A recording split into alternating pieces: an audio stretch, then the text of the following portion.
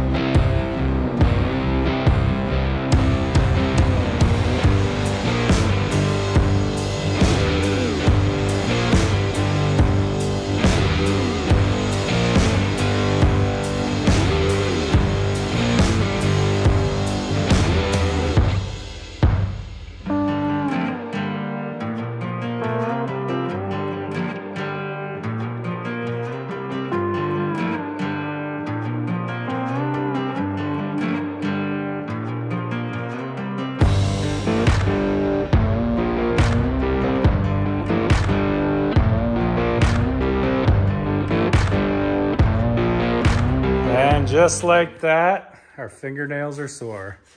I tore my finger up and then I got carb cleaner underneath it. That felt fantastic.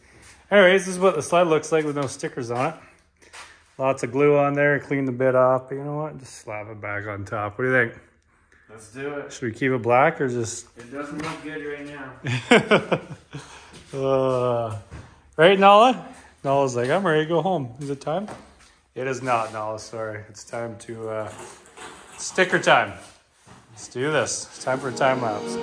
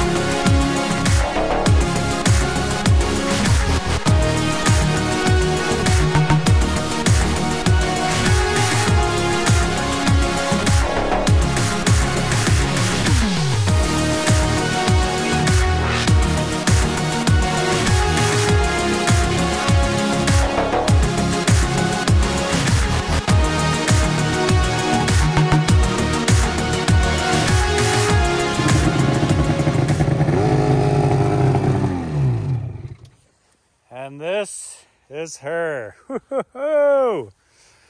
What do you think? Looks good. Quite a different look to it. A little darker, We went pretty bright with the last one, so we got the Freeman in there, big old 408, Deviant ink. This thing is mean. Definitely mean. Heat gun is key to the situation. We stuck some 408s right there with the bolt in the middle, of course. We could have just slapped it on the side. It's kind of like a plain spot. Got Nala, she's bored. She's like, let's go home, frick. But yes, it's definitely an interesting time. Yeah, obviously, you know, wraps, you just slap them on, hope for the best. And kind of go from there. You got to mod a few spots in the odd places, but get what you can take. So thank you, Chris, for the hand. No problem. All your expertise on Stickers. vinyl. Anyways, we'll wrap this up for now. And then maybe we'll skip the river Friday or so. So have a fantastic day. Check out the links below. Don't do anything that we wouldn't do. Check out Nala on Instagram. Check out Chris on Instagram. We'll see you later. Bye-bye.